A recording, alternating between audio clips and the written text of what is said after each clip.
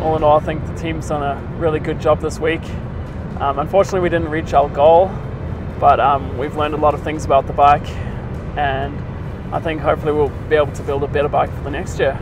So I'm looking forward to coming back again and hopefully going a lot quicker.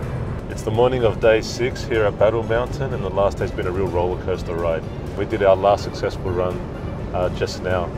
We don't believe we've gone any faster than what we did prior to this point, but we sure learnt a lot this week, and we'll be very keen to come back next year and challenge the world's best at human-powered racing at Battle Mountain. 1,000 meters to go.